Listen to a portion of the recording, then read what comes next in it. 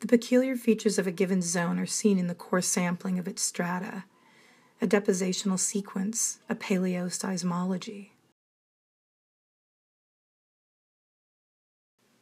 In 1953, my 18-year-old mother flew to Reykjavik, Iceland, and took an auguring step onto the Earth's mantle.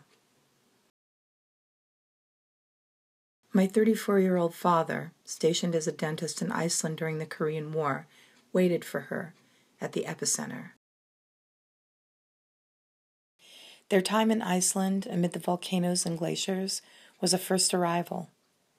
They slid together, like tectonic plates. I see a map of symbols in these films, a semiotics.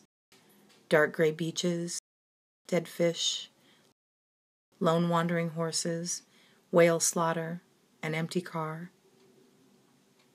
My mother's face, in milliseconds and microfractures, betrays her struggle until she can contain it no more, and she mouths to the camera, "I want to go home."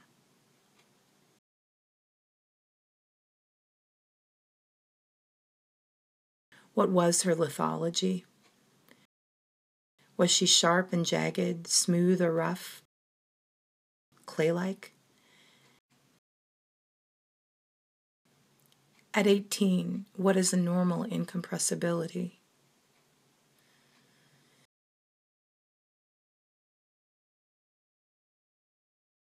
The eruption of their life together left encasements in the lava flows. Core sampling unearths a sedimentary saga of fossilized layers, mineral grains of broken glass, hair fibers and blood, interstitial tears, broken dreams, bitter memories, desecrations, volcanic ash.